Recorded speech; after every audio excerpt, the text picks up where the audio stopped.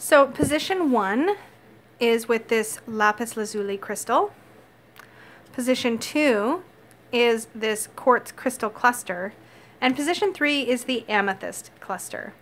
So take a moment to focus on these 3 cards, these 3 crystals, and choose the card or the crystal that you think you feel most drawn to.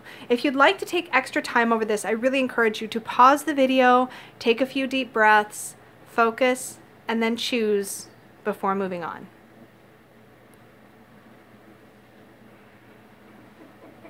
So now then, I will start to do the reveal. So I'm going to start from the lapis. If this is not your chosen card, you can use the timestamps below to navigate to the quartz or the amethyst. So first, the reading for those who chose lapis is the Page of Pentacles. Now, interestingly, the Page of Pentacles is somebody who is an avid learner, somebody who typically likes to know the nuts and bolts of how things work.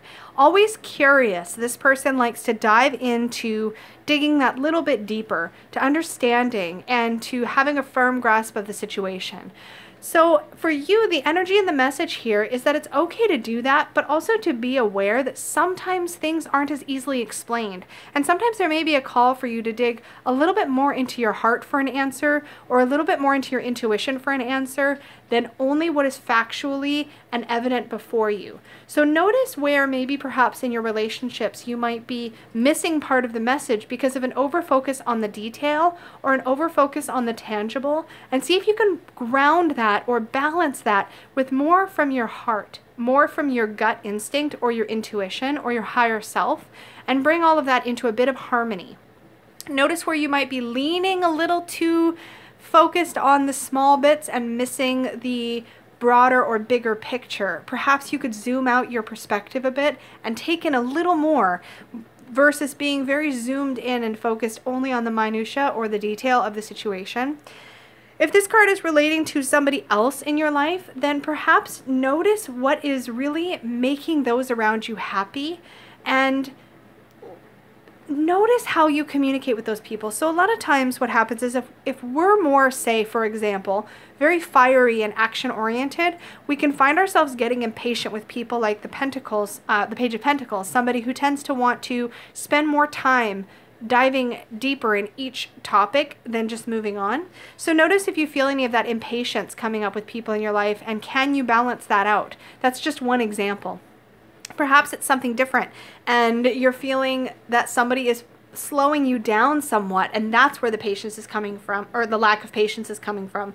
See if you can embody more of this patience and slow movingness, and let the journey be as exciting as the destination, if not more so. So definitely pull those energies in for you. Hopefully that makes sense. Remember, as always with any of my readings, if something's not clear or you want me to expand on something I've said, just let me know in the comments down below, and I am happy to provide a little further clarity on what I felt and saw when I was working with this particular card. So I'm going to flip this one over, and we're going to move next over to the quartz crystal. If you chose the quartz crystal, this message will be for you. We have here the Six of Wands. The Six of Wands is a card of like feeling really good. Things have maybe come into a bit of fruition. You're starting to feel reward from effort, or you're starting to feel external recognition or validation for your experience or for your accomplishments. There's a feeling here of riding a bit of a high, and that can come with both some good stuff and some complicated stuff. So the good stuff, of course, it always feels good to be in a position where we feel like we're able to enjoy and celebrate our successes. The bad thing can be that sometimes, or I guess the shadow side can be that sometimes when we're in this place, we can forget to remember how we got there. There can be a bit of a disconnect from gratitude or from the people that supported us on the way to this place. So this might be a time to lean into remembering how this happened, perhaps who helped you along the way, perhaps what circumstances helped you to arrive at this place, and to keep that sense of personal humility and accountability to the people in your life and to the experiences in your life that have brought you to this place. So there's a bit of an opportunity here to look back on your experience, to reflect, and to appreciate. Definitely, I feel like that would be useful energy for you as you move forward. And also just be aware that being in this moment is wonderful and you should enjoy it to the fullest. But also, if you linger here too long, it can feel like a bit of a crash when you come back to sort of the reality of your day-to-day. Let yourself enjoy where those successes are, but try to stay grounded as much as you can. Get your feet on the earth and remember what the day-to-day looks like, even if that feels far away. This can be a bit of like sort of that weekend mode or vacation mode where we kind of blow off our responsibilities a little bit, and that's totally fine in moderation. Just make sure that you're grounding it also in some balance and maybe getting some of that less exciting stuff taken care of also, so that it's not too much of a dramatic shift when this time naturally has to come to an end. So I'll flip that over and we'll move on finally to Amethyst. So those of you who chose Amethyst, this message is for you. The Sun. What a positive card. That said, oh, sorry about my camera. That said, the Sun energy can also sometimes be pretty overwhelming or even obscuring in the right circumstances. So the Sun is usually the time when things become really clear and we feel like we can kind of see our way forward. It may feel really good and really fresh, especially if we've had some obscurity lately, or we've had some things that haven't really been going our way, and then all of a sudden we're like, oh, the light, it's amazing. But the downside is that if you've been spending a lot of time in shadow, or you've been having some difficult days or weeks, and then suddenly things feel really good, it can take some time to adjust to this new, lighter, clearer reality, which means that you may still not quite be at the place where you're seeing things as clearly as you will once your emotional, intuitive eyes have some time to adjust. So just remember that it might seem really overwhelming at first. It might even feel like you're almost feeling this external pressure to immediately seem perfect.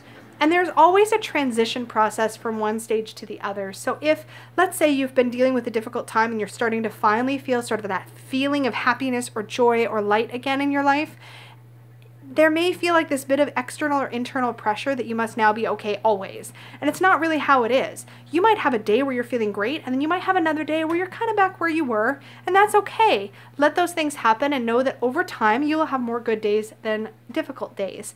And that's kind of what I feel like the Sun often has to offer us. It's bright and it's clarifying, but there's also a transition process that we sometimes forget happens, where we have the light and then all of a sudden there's this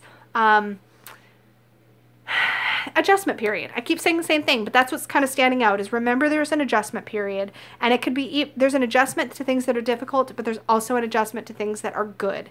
And it's okay for that to take a little bit of time. Try not to pressure yourself. So with that being said, that was our choose a card reading. I might do these occasionally on my channel, and again, they're not meant for a specific timeline. And as with anything like this, always take what resonates for you and don't worry about everything else. If it doesn't feel true for you, if it doesn't feel like something that connects to your intuition or that feels correct for you right now, then I would definitely recommend that you revisit this a few times and just kind of see if it seems different the next time you watch it. So thanks so much for watching, you guys. I hope you have a beautiful day, afternoon, or evening, wherever you might be, and I will talk to you all again later. Bye-bye.